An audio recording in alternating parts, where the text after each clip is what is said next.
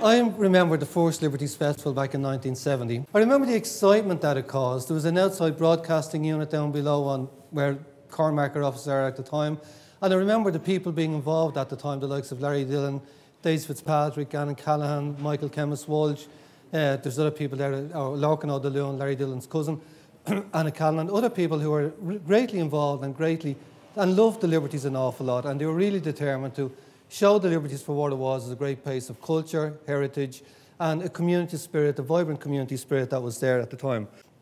It's going on now, it's in its 44th year, which is an amazing achievement for any festival, and I'm really proud to be around at this time, things like, you know.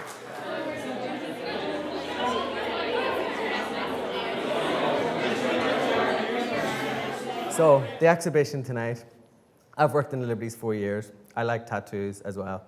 But one of the things you notice about people in the Liberties, nearly everyone has a tattoo. If you don't have a tattoo, it's quite unusual. So we've been toying with the idea, what could we do with that? And as a trial, 3 weeks ago, we had one day called Tattoo You, and we invited people to book themselves in for a portrait. And, well, you've seen the results tonight. We've been blown away by the photography, by the people that give up their time to get their photographs taken, and by the artwork on their body. My name is Gerard O'Donnell. I photographed the exhibition tonight for the Liberties Festival. I would never have considered myself a professional photographer, even though I've taken photos from the age of 17. I got my first camera when I was like a kid, really.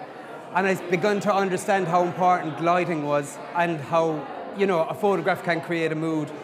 I wasn't intending on doing this, and I never ever thought that I would have a photography exhibition, but I am quite proud of it. I'm quite proud of it. I like the result. If I walked in, I think I would like this, you know. The thing that excites me the most about creating this was I don't have any tattoos, and I never understood why someone would have a tattoo and live with that for the rest of their lives. But now I understand why someone would have a tattoo on their arm, and because it reminds them of a loved one that has passed away or a moment in their life that has been so special to them. Well, my tattoo started off as one little Chinese symbol. I got it done on my 30th birthday. I thought, okay, I've wanted a tattoo for years. If I get one when I'm 30, I kind of want one, and it's grown from then. So it's developed over the years, and it's gotten bigger, and I'm always planning my next one. My next tattoo is always in my head.